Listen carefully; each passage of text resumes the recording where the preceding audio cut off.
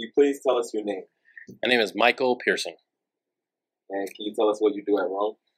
At Rome, I am primarily responsible for deal procurement.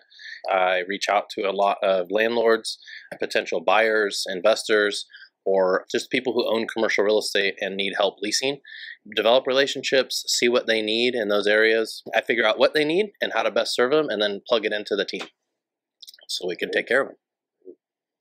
From 1 to 4, can you rate your favorite commercial real estate types?